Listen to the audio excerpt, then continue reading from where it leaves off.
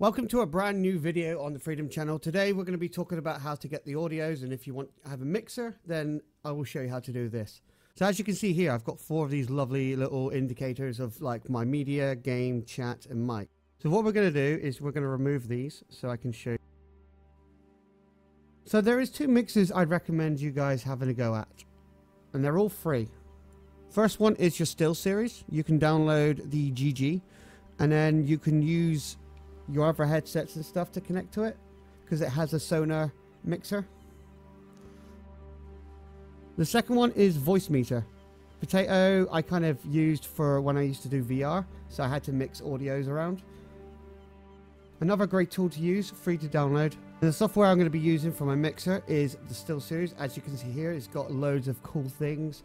It's even got its own setup for equalizers, effects, noise and different preset sounds. If you don't want to tamper with the filters too much on OBS. And lastly, which I did forget to mention, if you go to File and go to Settings, make sure you disable your audio. As you can see here, I've disabled them all because we're making a separate audio mixer.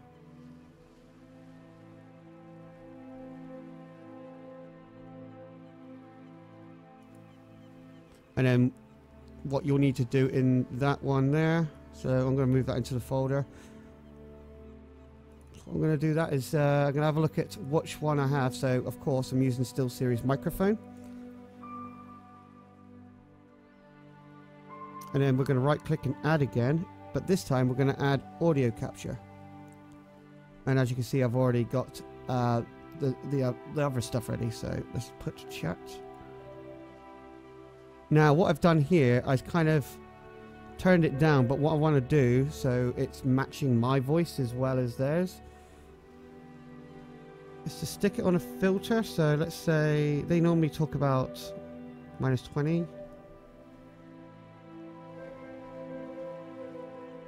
So that'd be perfect.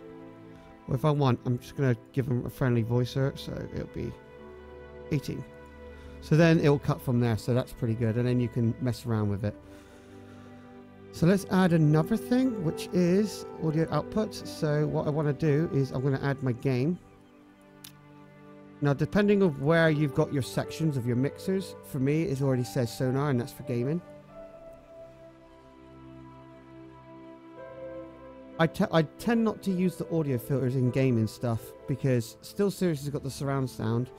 And I kind of want to have like you guys with the sound as well and make it a little bit more better than just have it on a kind of limit, because if there's certain games that give you like bass sounds, it's just going to be really disgusting. If you noticed here, I've made a folder which I like to have separately, so when I close it, it's not there. So let's going to move chat 2 and then move that in the folder.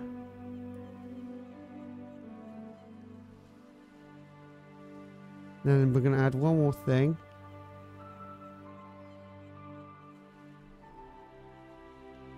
There it is. I'm going to add the media. And then bring it in there. So now I've got the separate audio working.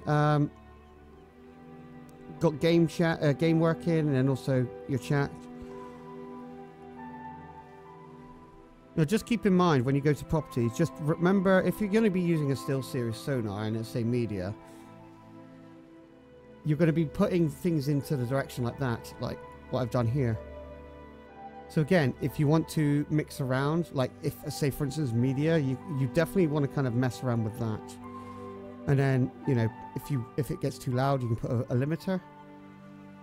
And this is the cool thing because like over here, I've got a start. I can just add a mic and then maybe some background audio for when I'm about to start either streaming. And the thing is, the other, like if you've got Discord friends, people can't hear it, which is great. So that's a little bit of a nice guide for the audio setup. I hope you enjoyed this whole video. And lastly, don't forget, if you haven't seen any of the other videos, go and check out the Heartbeat tutorials and guides, and it will tell you how you get paid and how much money you get and how much money I got last month. It's a free extension, it's not in the way, and there's plenty to talk about here on the Freedom channel, so make sure you check some of the recent videos. Tune in again for another OBS tutorial.